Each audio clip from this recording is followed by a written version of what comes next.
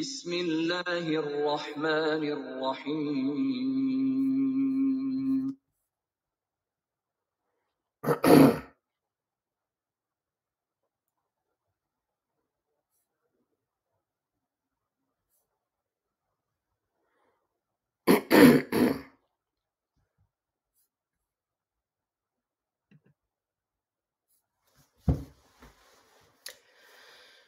Good afternoon.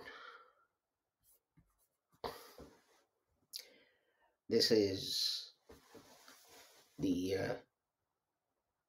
Lahore Ahmadiyya organization bringing you the latest broadcast on reflections on the Holy Quran. And this is broadcast number 301. I start with an apology because we haven't been able to broadcast for a few weeks, but we hope that that won't be repeated. Just to remind you that the Lahore Ahmadiyya Jamaat organization was created by Hazrat Mirza Ghulam Ahmad Sahib. And he taught us that although other Muslim friends and brothers, they want to bring a new prophet after the Holy Prophet Muhammad. In fact, now no prophet can come. Not an old one, not a new one, and so on.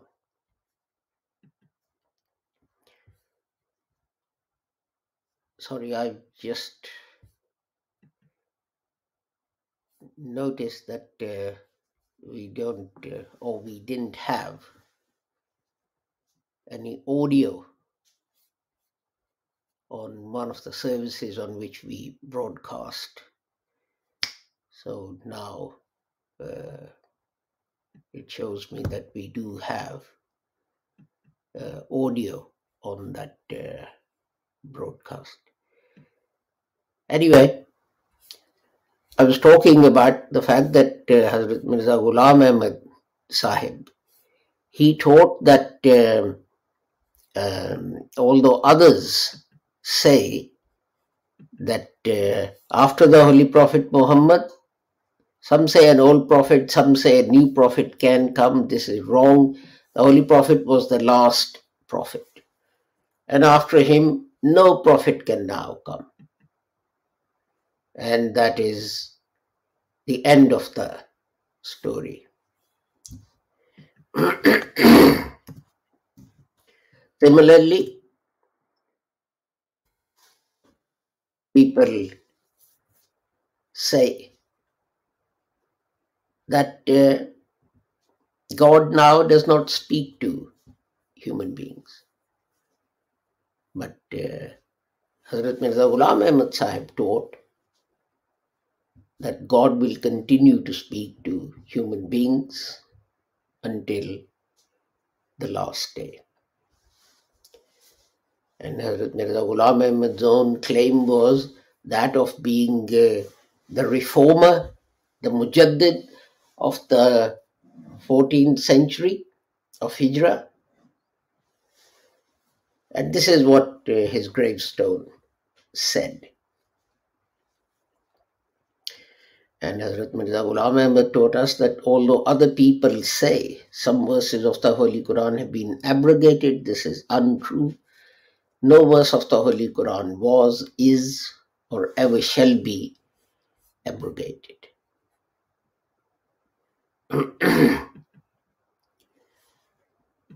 And I'm sorry, I'm getting distracted by some messages that I'm receiving.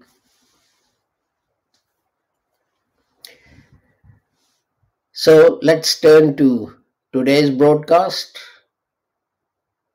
which is about chapter 2, verse 98 of the Holy Quran. And let me remind you that we are looking at the meanings of individual words of the Holy Quran. أعوذ بالله من الشيطان الرجيم بسم الله الرحمن الرحيم على قلبك بإذن الله مصدقا لما بين يديه وهدى وبشرى للمؤمنين. Actually, I recited the wrong verse of the Holy Quran. I recited part of the verse 97. My apologies for that. من كان عدوا لله وملائكته ورسله وجبريل وميكال فإن الله عدو للكافرين. Whoever is an enemy to Allah and his angels and his messengers and Gabriel and Michael, then surely Allah is an enemy to disbelievers. So today the word we are going to look at is wa rusulihi.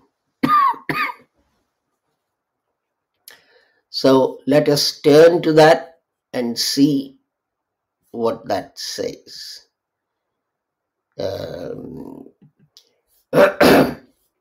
Where are we? Here we are. This the root of this word is 3 letters: Wa, Sin, and Lam, and in total you find in the Holy Quran 8 words made from the combination of these 3 letters, and in total they occur in the Holy Quran 513 times. 332 times as the noun rasul. Now if you speak Arabic or Urdu or Farsi and so on, you would be familiar with that word. It means a messenger.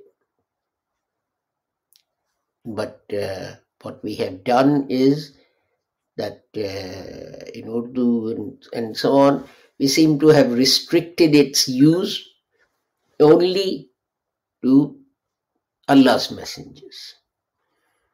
But we'll see from the Holy Quran that in the Quran the use is not restricted to that. And then 130 times as the verb arsala, and then 35 times as passive participle mursal, sorry. And then fewer mentioned 6 times, 4 times, and that kind of thing. So if we now go to Mufradat and have a look at that.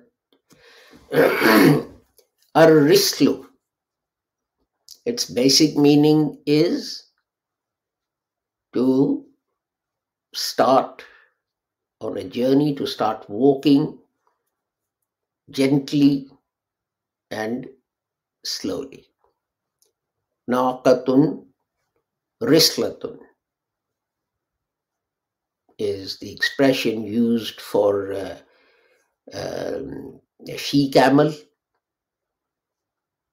that walks gently. And the word rasul comes from this as well. So this is worth remembering, because what happens in the Holy Quran is that we have a root and it has a basic meaning. And then we build on that basic meaning. We make new words by adding other characters to the root. So let us look at that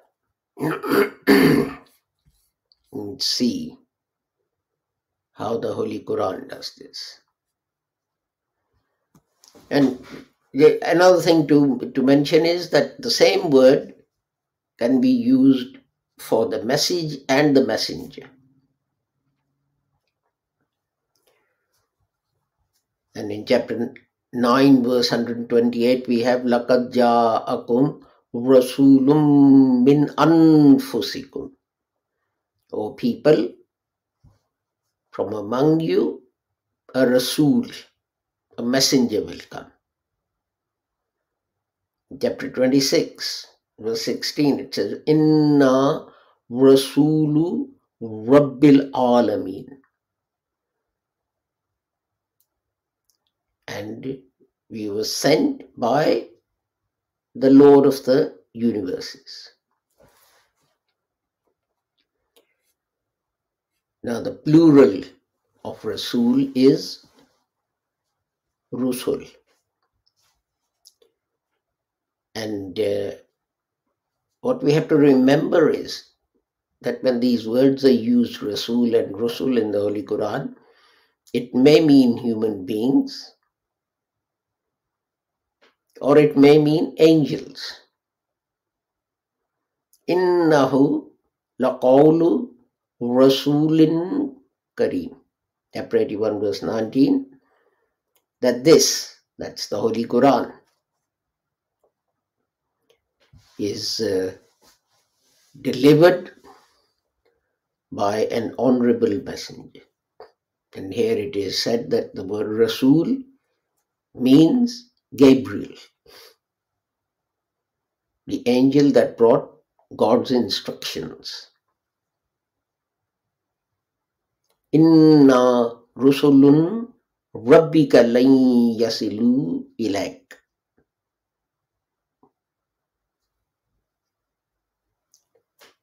And they've been sent by your Rabb. Inna rusulun rabbika. Your Rabb has sent them. But they won't be able to get to you. Then sometimes a rasul is mentioned by name. وَلَقَدْ جَاءَتْ رُسُلُنَا إِبْرَاهِيمَ بِالْبُشْرَى. Chapter 11, verse 69. And when our angels, when our rasuls, rusuluna, when our angels brought the good news to Abraham.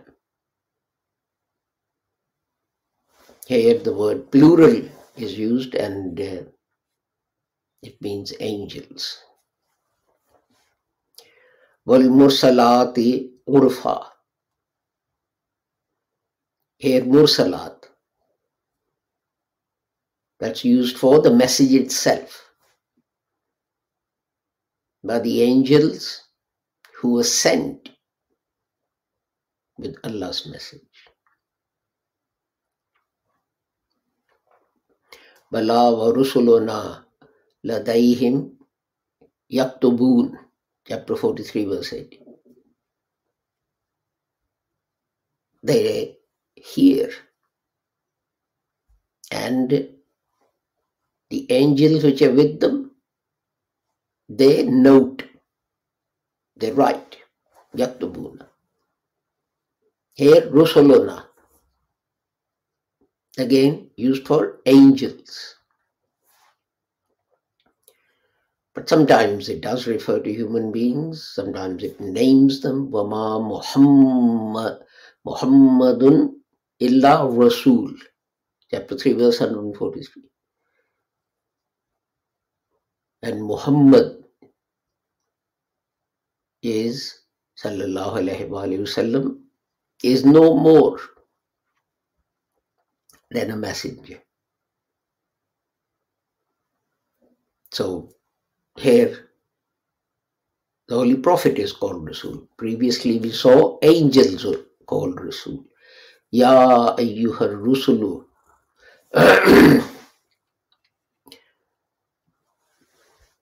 Balligh ma unzila ilayka min rabbik.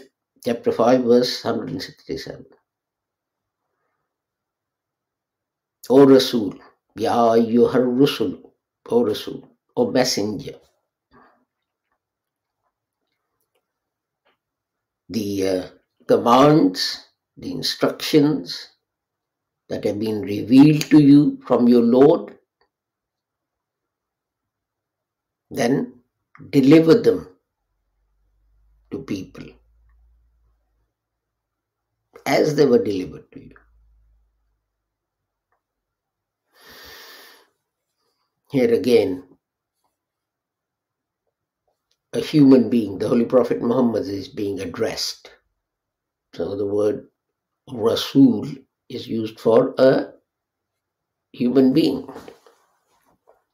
وَمَا نُرْسِلُ الْمُرْسِلِينَ إِلَّا مُبَشِّرِينَ وَمُنْذِرِينَ. Chapter 6, verse 48. And the purpose of sending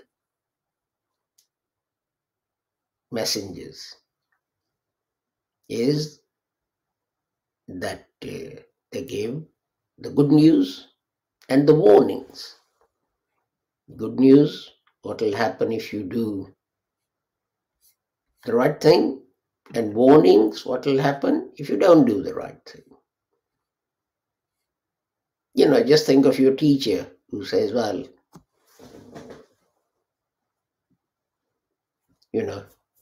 if you work hard and revise and so on, you'll get a good grade. If you don't, you won't. So there's good news of a good grade and a warning, depending on what you do. But interestingly, the author of Mufradat says that it can mean either angels or humans. It can apply to both. And in another place, that was the word Rasul applying to humans and angels, and a difference of interpretation. But here's another one. Ya ayyuhar rusulu kulu minat tayyibati wa'malu saliha. Chapter 23, verse 51. And we give instructions, we command our rusul, our messengers, to eat what is pure and good and do good. Now, the author of Mufradat is of the opinion that when Allah says this, Ya ayyuhar rusulu, then it doesn't just mean the Holy Prophet Muhammad, but it also means all his companions. So you can see even in the Holy Quran, the word Rasul is being used for non-prophets. And that interpretation is being given not by an Ahmadi, but by non-Ahmadis, to say that it means the same thing. And so this is very important Because sometimes people say, oh, Ahmadis believe something very strange and different and so on. But when we look in their books, you find exactly the same thing. It's just that some people have restricted the meaning of certain Arabic words when they're used in Urdu or Farsi. And that is what causes the problem. Chapter 6, verse 6. وَأَرْسَلْنَا السَّمَاءَ عَلَيْهِمْ مِدْرَارًا. And from heavens, from skies, what came down? Heavy rain. وَأَرْسَلْنَا. Here what's coming down, what's being sent is water.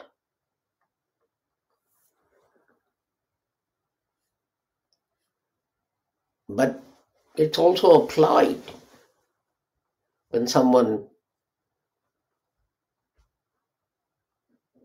is sent with some authority. Chapter 6, verse 61. وَيُرْسِلُ عَلَيْكُمْ حَفَظَةً.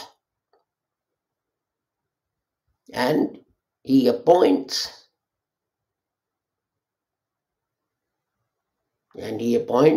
angels to guard over you. But then in another place, فَأَرْسَلَ فِرْعَوْنُ فِي الْمَدَائِنِ حَاشِرِينَ. Chapter 26, verse 53. To gather together people, Pharaoh did what?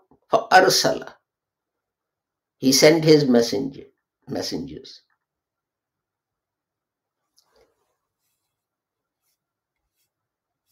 I'm laboring this point so that you understand that difficulties are arising. Why? Because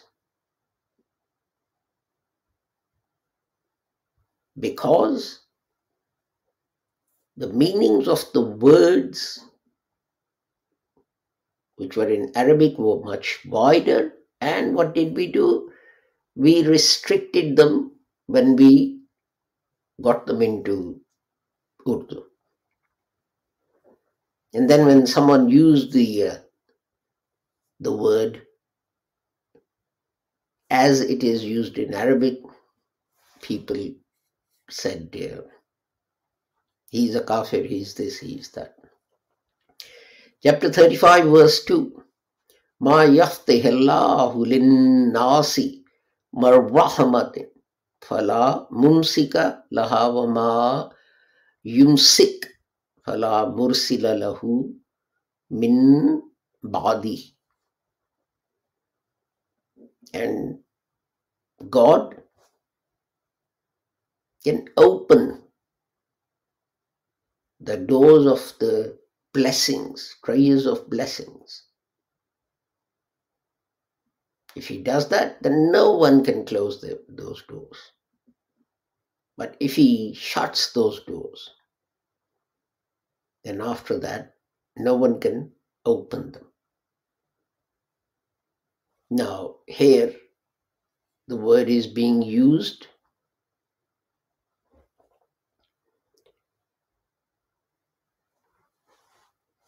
with amsak. وَمَا يُمْسِكْ فَلَا مُرْسِلَ لَهُ.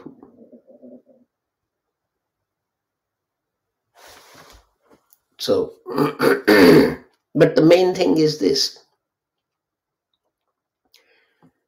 The basic meaning is that it applies to something that walks slowly and gently and softly. Why is that important? It is important because that is the purpose. That is the purpose of the coming of a prophet. which is that he should kindly and gently and slowly reform people. What is the she camel to which this is supposed to apply to? That she camel walks gently and slowly, because reform can only be attained slowly and by gently explaining to people why they need to change. See, in the Holy Quran, we frequently see people saying to the Holy Prophet Muhammad, well, our ancestors used to do this, and now you're telling us that this is wrong. How can that be? So if you just attack their ancestors, you're going to annoy them. So you have to do this kindly and gently. That was all they knew. That was the old guidance. But things have changed, etc. To encourage people to change, to improve, to reform themselves. If you just attack them and their ancestors and so on, and they'll simply say, well, what's it got to do with you? Go away. And you would have defeated the object of your coming. So let us remember that. And with that, we are nearly at the end of the time for today's broadcast. So I take my leave of you, and inshallah we'll meet again tomorrow. Assalamu alaikum, Khuda Hafiz, and goodbye.